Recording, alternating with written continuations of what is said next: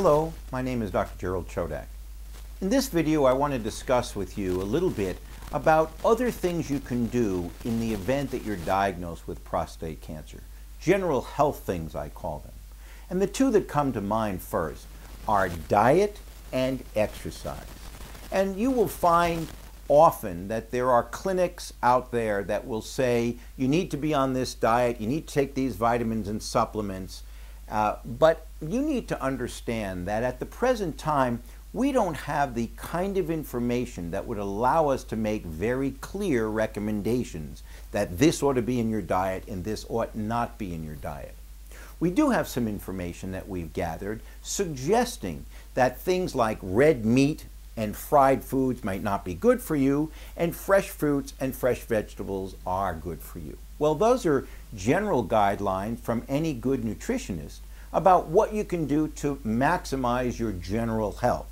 We like to say that you should have between 5 and 10 portions of fresh fruit and fresh vegetables each day. Eat a balanced diet. Make sure you have fish. Stay away from meat to an extensive part. Try to avoid fatty foods. And so those are general guidelines. At the very least, you're probably going to feel better if you're eating better. The same thing is true for those people who incorporate exercise into their general behavior.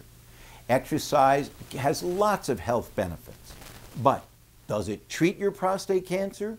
Does it prevent prostate cancer? We have no ability to say yes or no in answering those questions.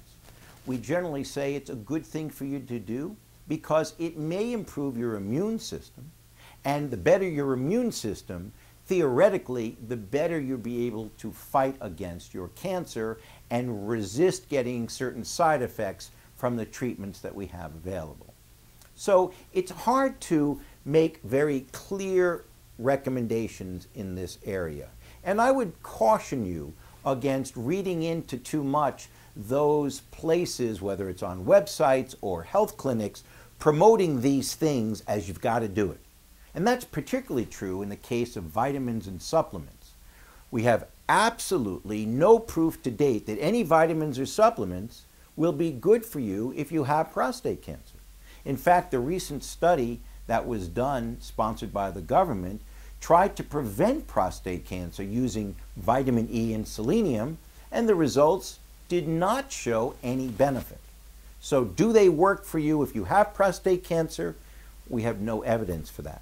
We do know that the general public likes to take supplements, but scientifically, I can't tell you for sure it's a good thing to do or not. If you want to rely on good science to help guide you, at the present time, it's probably in your best health interest to eat a healthy diet.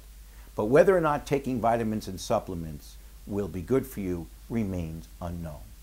Hopefully this information will be useful to you as you're working through the management of your disease.